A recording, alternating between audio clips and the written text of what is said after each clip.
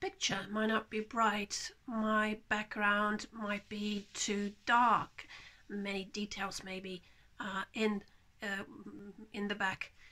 And if you're thinking about copywriting, these things like a layout and all the surrounding text can be very important. So mind what you are writing, how you're writing, the tone of your voice.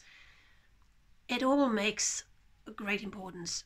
And just like a picture needs to be perfect, so everything distributed, everything placed neatly and in order, so the copywriting and the text that you are going to place in front of the reader has got to be very clear, nicely written without any grammar mistakes. It has to be attractive and appealing in order to produce any effect. A copywriter is really a crafter, a creator who knows how to write well, who knows how to use words in order to produce an effect. So everything counts, the surrounding of the whole, the text, the context, the tone of voice, the things, the words that you use in between and everything. So for example, this pillow is totally not needed.